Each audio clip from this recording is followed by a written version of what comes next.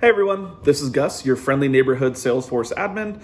Today I'm going to talk to you a little bit about mapping lead conversion fields. So this is just some native Salesforce functionality that is really great once it's fleshed out. Essentially, it's a way to streamline the process of pulling data from a lead over to a contact, account, and opportunity record once that lead is converted. So the benefits of making sure this is set up correctly are that you can ensure that data is being passed accurately from record to record as they move through your sales process. It also allows you to decrease the amount of time and sort of manual entry that your reps have to do once those new records are created. And lastly, it's a great resource for data integrity. So just make sure that everything lines up exactly as it did from one record to the next, improve your reporting across the board, allow you to generate really interesting conversion metrics, some really solid data integrity practices there. So let's take a look.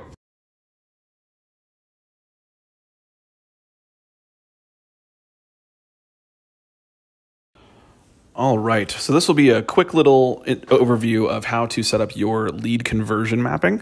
So this is a really straightforward process, but it's definitely beneficial to go through to make sure data is passing accurately from your leads to the other associated records that we pull out of there.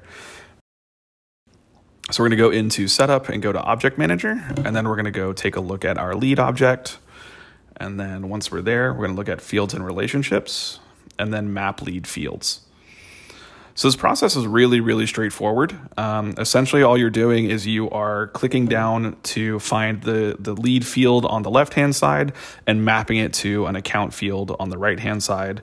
And you follow that exact same process for the other objects that are associated. So as a reminder, a lead can be converted to an account, a contact, or an opportunity. All three, some combination thereof. You'll notice that on our opportunity object here, we do have a mapping of the additional priorities field and the BD partner name. So anytime a lead is converted to an opportunity, the opportunity will inherit those values from the original record. So really the use case here is just to make sure that all of your data is as clean as possible. Always great to make sure that data is passing accurately from one record to the next. And it's a really, straightforward process to configure, but always want to make sure you have a good idea of what you're mapping where. And so you just want to make sure you hit save at the very bottom anytime you make any changes to these conversion mappings. And that's all she wrote. All right, everyone, that was a quick overview on how to do conversion field mapping. So nothing crazy out of the box as far as the configuration piece of it goes, but always beneficial to have to make sure your data is passed accurately from record to record as you have customers that move through your sales process. So really glad that I was able to give you guys this overview, and let us know if you need anything. I'm out.